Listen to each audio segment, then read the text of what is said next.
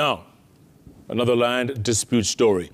The dispute over the management and sharing of veteran politician John Keen's multi-billion shilling vast empire has intensified 7 years after he died. This is after a section of the family moved to subdivide a parcel of land in Karen by erecting a wall.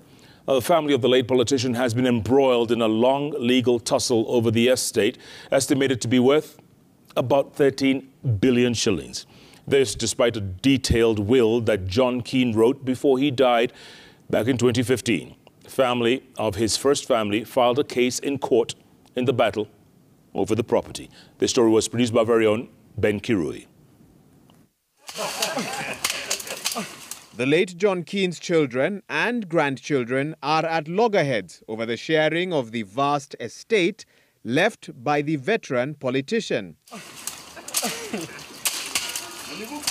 Wednesday morning, that dispute took a different turn after the family of the second and the third wife of the late Keen moved to erect a wall, subdividing the 5-acre piece of land in Karen. It is a move that the family of the first wife, Gladwell Wairimo, faulted as a conspiracy to kick them out. These people were sent by someone, goons, to destroy our property.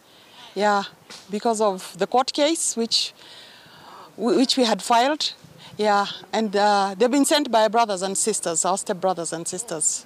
But in the blame game, the family of the second and third wife disputed these claims. Emotions can get carried away, and then they said, okay, then if they don't want to be with us, then everybody should stay in their plot and live in their plot. Why share what you don't want? We're seeking some kind of, at least share of the property, some part of the property, yeah. But they want all the property. The family of the first wife, Gladwell Wairimo, have been accusing their stepmother, Rosemary Sanau, and their stepsister, Pamela Soila, in what they claim is a scheme to kick them out and take over the entire estate, which is estimated to be worth more than 13 billion Kenya shillings. Yeah, they've destroyed the fence, they've cut the electricity, they've taken out even the pole, and even they've cut the water. They might want to destroy the house come morning. The issue of the works going there, it's a perimeter wall that is being built, because the property that we are currently on is belonging to the whole family as a whole.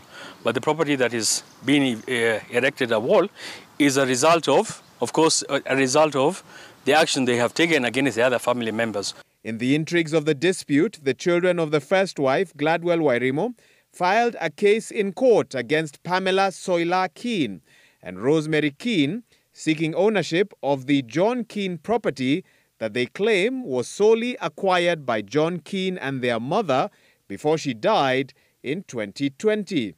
Rosemary Sanau and Pamela Soila are the executors of the will left behind by John Keen before he died. They feel threatened by the court case, and this is why they're doing this. Some matters are in court, others are not. Others we solve ourselves.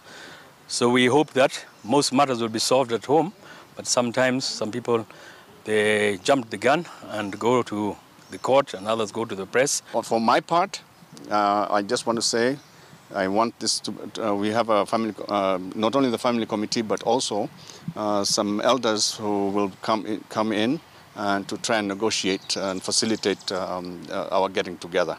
Keen died in December 2016 and left behind a written will dated 2nd December 2015.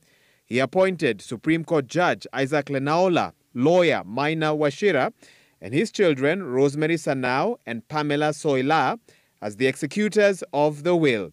Justice Lenaola resigned as an executor, while lawyer Maina Washira has since